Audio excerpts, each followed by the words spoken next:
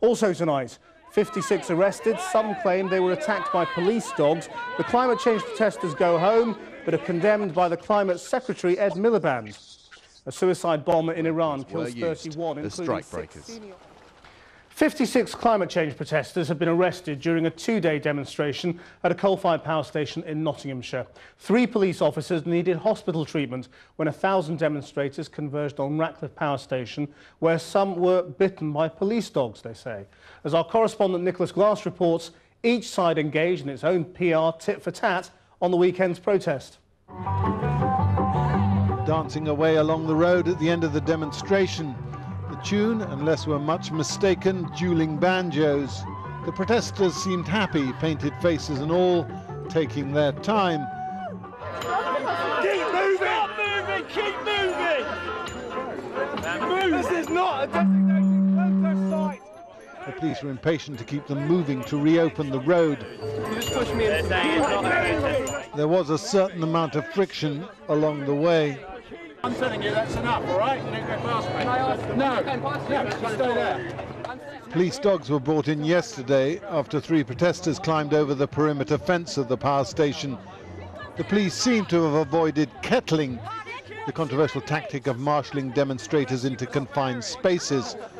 56 people were arrested in all. The police concede that some protesters received dog bites. I was just on the fence trying to protect the people that was going up, and my buddy was stuck in by the police. So I had my hands up like that and trying to get around him, and they put the dog on me.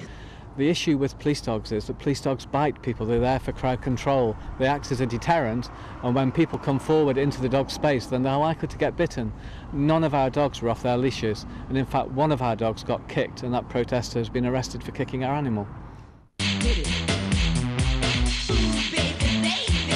This weekend's demonstration played out on the ground and soon afterwards on the internet. This is video shot and edited by the protesters, all put to music and transmitted on the web on so-called Climate Camp TV.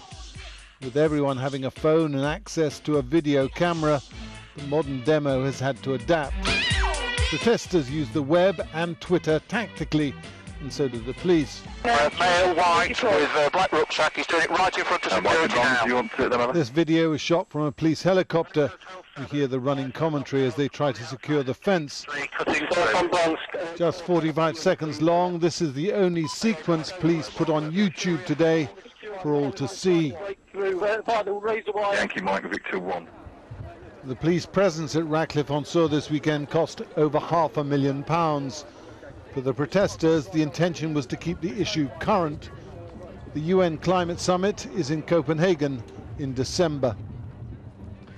In London, the Climate Change Secretary Ed Milliband hosted a meeting of the 17 biggest greenhouse gas-emitting countries ahead of December's Climate Change Summit in Copenhagen.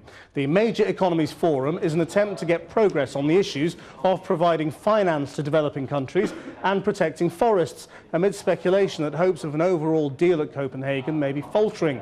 Well, I've been speaking to Ed Milliband about the chances of that deal, but first asked him whether he had any sympathy with the Ratcliffe protesters.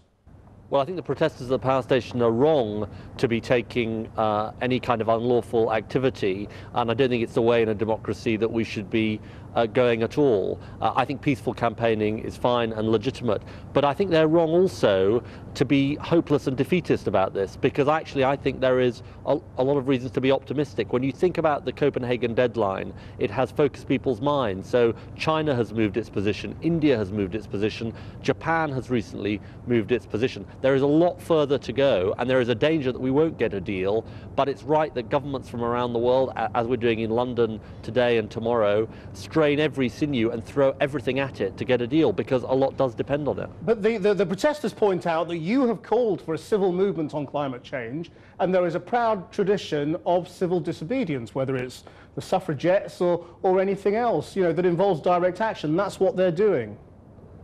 Well, I certainly haven't been calling for direct action of the sort that they're doing. I've been very clear that we need peaceful campaigning, and that's the only kind of campaigning I think is legitimate in a democracy, and I'm very clear about that. But I think that there's too much defeatism around, to be honest, and I think too much defeatism, including from some of the people that you've been speaking to, because actually governments are making progress on these issues. Governments are showing a willingness to act. Now, there is a lot further to go, and we need much greater ambition, and that's what this meeting is about. The Americans seem pretty pessimistic at the moment. I mean, Todd Stern told us there is a real chance of no deal. There is a chance of no deal. He's right about that, because there are huge issues to overcome. What are we trying to do?